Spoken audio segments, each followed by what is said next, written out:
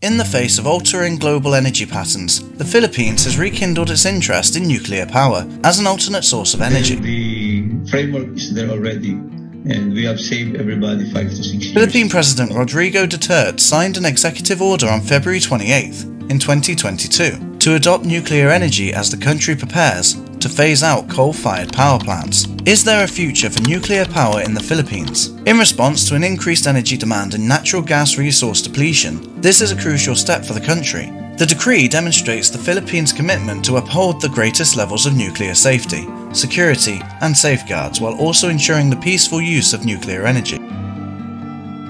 Previous attempts to pursue nuclear energy in the Philippines have been discontinued because of safety concerns, but the latest idea is based on a proposal to resurrect the BNPP, which was built in response to an energy crisis during the dictator Ferdinand Marcos' reign. I can tell you that we never spent government funds for our... The Philippines spent $2.3 billion on a 621 MWE Westinghouse pressurized water reactor at Bataan during Ferdinand Marcos' administration.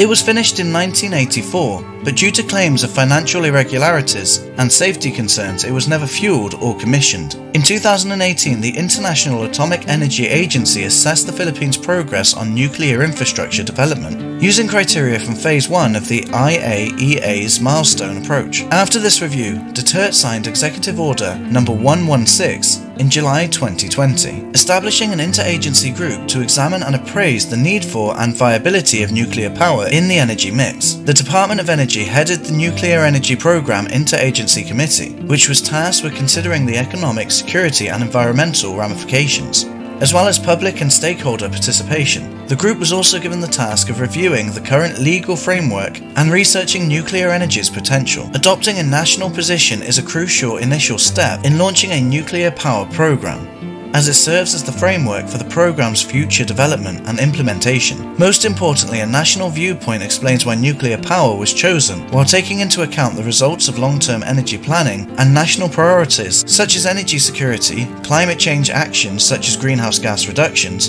and economic development.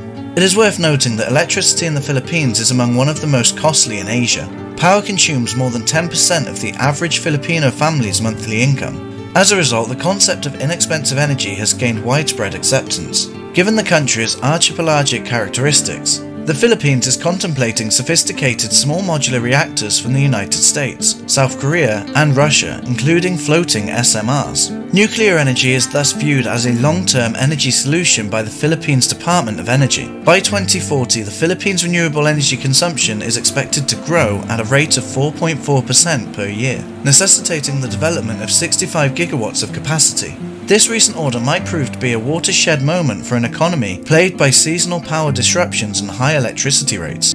Thanks for watching. If you like this video, please share and leave a comment. We love reading your feedback, and don't forget to subscribe.